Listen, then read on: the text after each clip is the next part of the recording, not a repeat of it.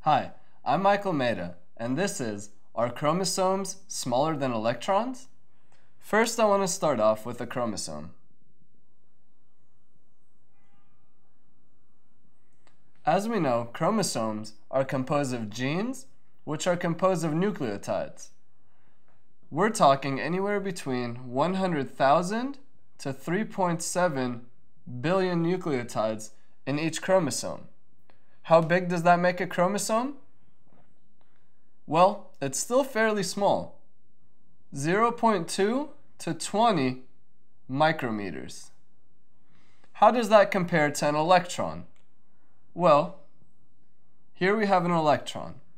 An electron is an elementary particle, or a subatomic particle, meaning that it cannot break down anymore. This makes it extremely small. How small? The diameter of an electron is about 6 times 10 to the negative 9 micrometers.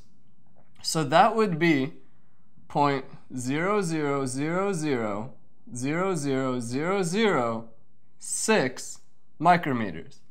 So when we compare the two, 6 times 10 to the negative 9 micrometers to 20 micrometers, we can see that an electron is clearly smaller than a chromosome. I'm Maidaa, and this has been Are Chromosomes Smaller Than Electrons?